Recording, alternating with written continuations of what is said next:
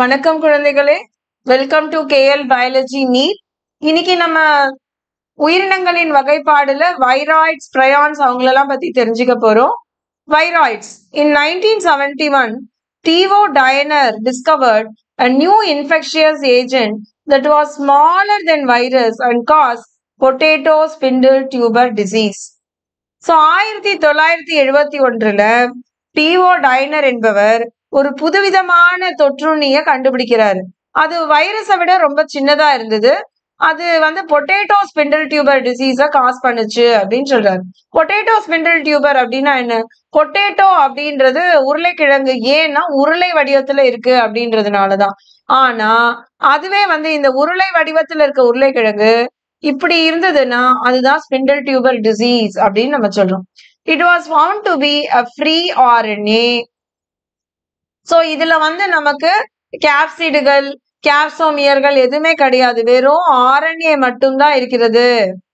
It lacked the protein code. So இதுல capsid, capsomere அதெல்லாம் எதுவும் கிடையாது. That is found in virus. வைரஸ்கள்ல இருப்பது போல இதில் கிடையாது. Hence the name viroid. அதனாலதான் இதற்கு பெயர் வைராய்ட். The RNA of viroid was of low molecular weight. So இதோட எடை பாத்தீங்கன்னா ரொம்ப கம்மியான எடையில தான் இருக்கு. லோ மாலிகுலார் வெயிட் அப்படின்னு சொல்றோம் இதோட எடை. இதுதான் வைராய்ட்ஸ் ஆன எக்ஸ்பிளனேஷனா நம்ம எடுத்துக்கலாம். இது டிஓ டைனர் கண்டுபிடிச்சிருக்காரு. இது சில தொற்றுண்ணியா இருக்கிறதுனால நோய்களை உருவாக்குது. உதாரணத்துக்கு பொட்டேட்டோ ஸ்பிண்டில் டியூபர் டிசீஸ் அப்படின்னு நம்ம எடுத்துக்கலாம். இதுல வெறும் RNA மட்டும்தான் இருக்கும், புரோட்டீன் கோட் இல்லை. அண்ட் இந்த RNA மிக குறுகிய அளவிலான எடையை கொண்டது. மூலக்கூறு எடை அப்படின்னு சொல்லலாம். சோ மிக குறுகிய மூலக்கூறு எடையினால் ஆன RNAவினால் வரக்கூடிய உயிரினம் அப்படின்னா அது வைராய்ட்ஸா நம்ம எடுத்துக்கிறோம். பிரயான்ஸ். In modern medicine, certain infectious neurological disease were found to be transmitted by an agent consisting of abnormally folded protein.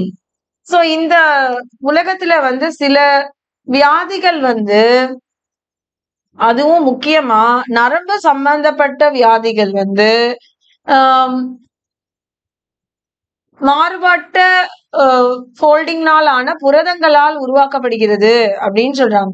The agent was similar in size to virus. இது வைரஸ் மாதிரியே சைஸ்ல இருக்கு. These agents were called prions. இவங்களை நம்ம என்னன்னு சொல்றோம்னா பிரயான்கள் அப்படின்னு சொல்றோம்.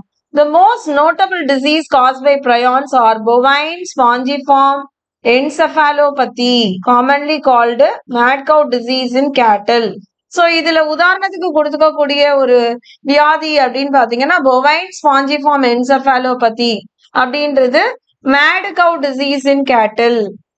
So இது மாடுகளுக்கு வரக்கூடிய வியாதியா இருக்கிறது. Its analogous variant CR Jacob disease, CJD in humans. இதுக்கு ஒரு இன்னொரு மாதிரியான ஒரு வியாதியா நம்ம எடுத்தோம்னா அது குரூசிஃபெல் ஜேக்கப் டிசீஸ் அப்படின்னு சொல்லுவாங்க. இது மனிதர்களை தாக்கக்கூடிய வியாதியா இருக்கு அப்படின்னு சொல்றாங்க. சோ பிரயான் அப்படின்றதுக்கான சுருக்கம் என்னன்னா இது புரதங்கள் அதுல வரக்கூடிய வியாதியா இருக்கு. இது வைரஸை போல ஒத்து காணப்படுகிறது. இது முக்கியமா நரம்பியல் சம்பந்தப்பட்ட நோய்களை உருவாக்குது அப்படின்னு சொல்றாங்க. விலங்குகள்ல நம்ம பார்த்தோம்னா மாடுகளுக்கு மேட் கவ் டிசீஸும் மனிதர்களுக்கு குரூஸ்வெல் ஜேக்கப் டிசீஸும் வருது அப்படின்னு சொல்றாங்க. அடுத்ததான் நம்ம பார்க்க போறது lichens. Lichens are symbiotic association, mutually useful association between algae and fungi. So இவங்க ஆல்கைகளாலும் பூஞ்சைகளாலும் ஒன்றிணைந்து செயல்படக்கூடிய ஆர்கனிசம் அப்படின்னு நம்ம எடுத்துக்கலாம். The algal component is known as பைகோபியான். இதுல இருக்கக்கூடிய அந்த ஆல்கே பார்ட்னரை நம்ம என்ன சொல்றோம் அப்படின்னா பைகோபியான். பூஞ்சை பார்ட்னரை மைகோபியான் அப்படின்னு சொல்றோம். which are autotrophic and heterotrophic. இப்போ தாவரங்கள் ஆல்கேன்றதுனால அது சுயமா உணவை தயாரிச்சுக்கும். ஆனா அதே பூஞ்சைகள் சார்ந்துதான் இருக்கும் இல்லைங்களா? Algae prepare food for fungi and fungi provide shelter and absorb mineral nutrients and water for its partner. So ரெண்டு பேருமே ஒருத்தருக்கு ஒருத்தர் உதவியா இருந்துக்கிறாங்க. எப்படின்னு பாத்தீங்கன்னா ஆல்கேக்கள் வந்து உணவை தயாரிச்சு ஃபங்கைக்கு கொடுக்கறதுலயும் பூஞ்சைகள் வந்து தண்ணி மினரல்கள் அதெல்லாம் கொடுக்கறதுக்கும் மற்றும் உறைவிடம் கொடுக்கறதுக்கும் அவங்க உதவி செய்யறாங்க. So close is their association that if one saw a lichen in nature, would never imagine that they had two different organisms within them.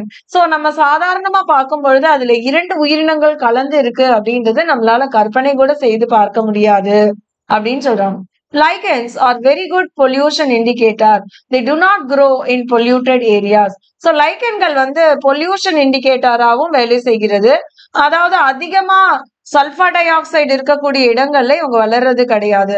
அதிகமா மாசு இருக்கக்கூடிய இடத்துல, முக்கியமா காற்று மாசு இருக்கக்கூடிய இடத்துல இவங்க வளர்வது கிடையாது அப்படின்றதுதான் இந்த கடைசி லைன்ல நமக்கு சொல்லியிருக்காங்க.